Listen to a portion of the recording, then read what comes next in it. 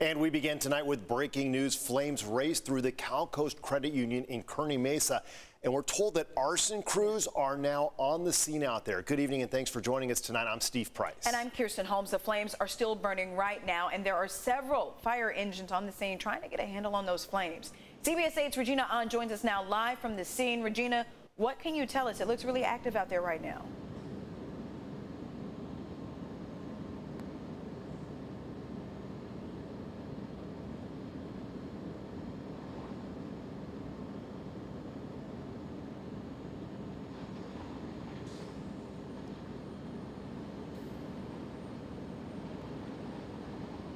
Yeah, definitely very active here tonight. I'm here on Ridgehaven and Ruffin. Take a look behind me.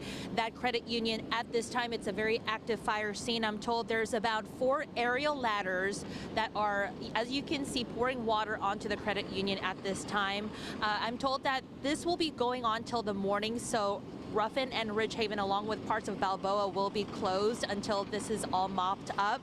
Now, again, second alarm fire. This began a little after 9 o'clock tonight at the Cal Coast Credit Union Bank, and we know that the building was empty. Arson crews were on scene investigating, and the cause of the fire is still unknown. The bank will be closed tomorrow, and those are just normal closing operating hours here in Kearney Mesa. Now, I did talk to a firefighter here, and he says there's about 20 fire trucks, and there's dozens of firefighters along with police officers here making sure everyone is safe. And I know that there's passerbyers here talking to firefighters, trying to get a handle of what is going on. A lot of worried people around here, and I know that there is several firefighters and fire chiefs. Hopefully we can get some more information for you guys. At this time, not too much available, but this will be going on till tomorrow morning as far as what we know so far, and we'll keep you updated. Live here on scene, Regina Ahn, CBS 8.